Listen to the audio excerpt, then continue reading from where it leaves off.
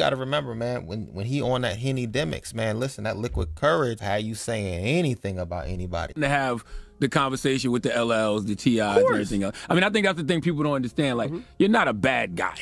You know what I mean? I've been knowing you for a long time. You're actually a student of the game. You know what I mean? And I think just like any of us, you can get caught up in the performance of it all sometime. You know what I mean? But you got to deal with the consequences of those actions. Like I always tell you, it's going to come at some point. We've all gotten punched in the face. You know what I mean? I don't think it's worth it in the long run. I don't. No, hold on. No. Of course, it's never worth it, right? What I mean worth it is like, this is just hip hop, and the same way everybody running around saying it's the most dangerous job in the world, which it's not, but still, everybody running around saying that. If you believe that, you must know when you pick up a mic, you might die, right? So here's the thing: when I also pick up a mic to give my comments, I understand it might get that serious too. You got to take the, if we're calling it the most dangerous job in history, right?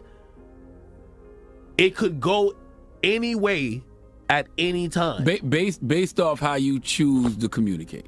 My take on it, and it won't be long. DJ Academics is a lot like a lot of drill artists. They know exactly what comes with the territory. They understand that when they go out of their front door, they better stay ready and be ready, and they better have already prepared to get ready when they're going to events, when they're going outside into territories that they know and understand. DJ Academics actually specifically didn't move into a certain place because he saw 5-year foreign doing this, and behind him was the skyrise that he was looking to buy. You don't think this nigga understands that he is a target in hip hop? He definitely understands, and he will be like 6ix9ine. If something was to happen to him, everybody would be like, hey, that comes with the territory. I don't think people understand. There's been media outlets recently, just in the last couple of years, that have literally got laid to rest because they decided to post about certain situations and circumstances. Saying if you want to go be a media outlet and you want to you know, solve mysteries and